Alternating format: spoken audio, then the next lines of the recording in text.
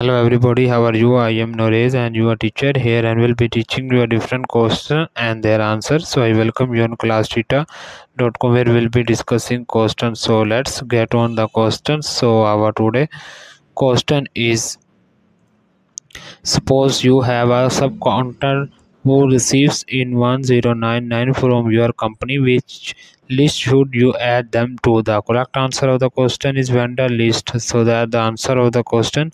If you are searching any other question, please visit www.classtheta.com and find on the search section. If you have any question to ask, there are ask sessions on the right side of the website. Fill the form and will be answering you as soon as I can. Thank you for watching this video. Please do not forget to like, share, subscribe our channel. Until next question. Bye bye.